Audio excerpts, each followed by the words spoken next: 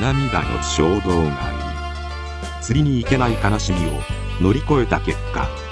またもやロッド2本購入。人はなぜ過ちを繰り返すのか。皆さんこんばんは。おかげさまで傷の回復は順調で、先日抜歯をやっていただき、ほぼ完治した状態です。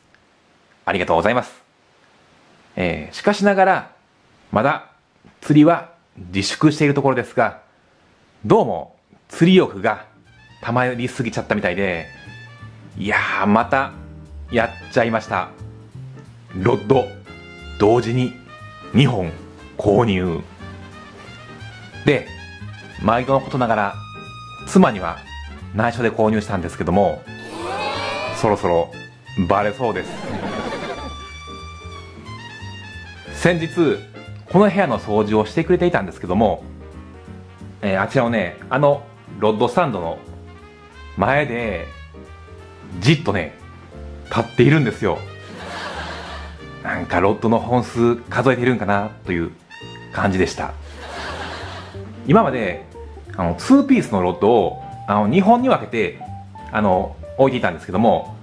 今はねもう1ピースの状態、くっつけた状態で、1本にして並べてるんですね。これで本数が少なくなったような感じに見えてバレないんじゃないかなという目論みだったんですが、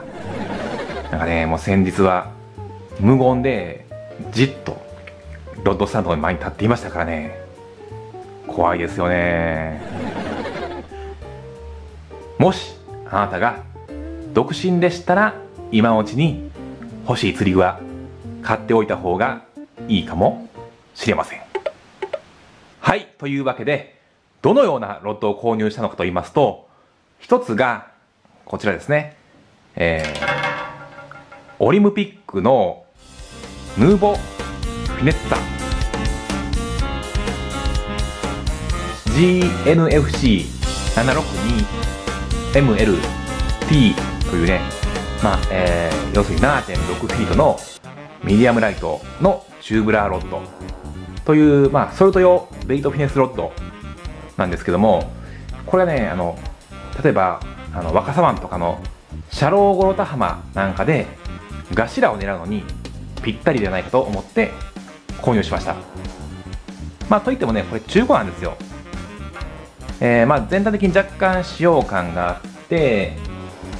ちょっとねここに、擦れた跡があるんですけども、ほとんど問題なく使えるんじゃないかなと思います。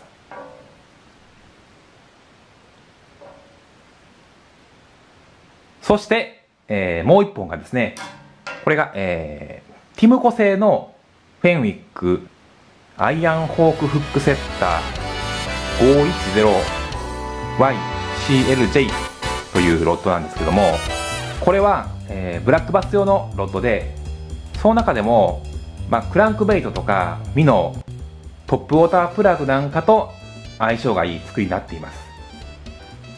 これがですね、材質が今のご時世では貴重なグラス製です。厳密に言うとバットの部分にカーボンも使ってみたいですね。最先端のグラス製ロッド、なんとなくねクラシッカーに最新のエンジンを積んだ車みたいな雰囲気ですかね。そして、グラス特製の粘りと柔らかさという感じですね。柔らかいんだけどもトルクがあると。でね、これでペンシルベイトとかをアクションさせるとぬめぬめっとねいいアクションになるんじゃないかなと妄想が膨らんでいます。もうほんとね早く両方使いつけてうずうずしてます。これらのロッドの使用感、インプレなどは後日実際に魚を釣ってからお伝えしたいと思いますので、どうぞご期待ください。それではこの度の動画は以上となります。最後までご視聴いただきありがとうございました。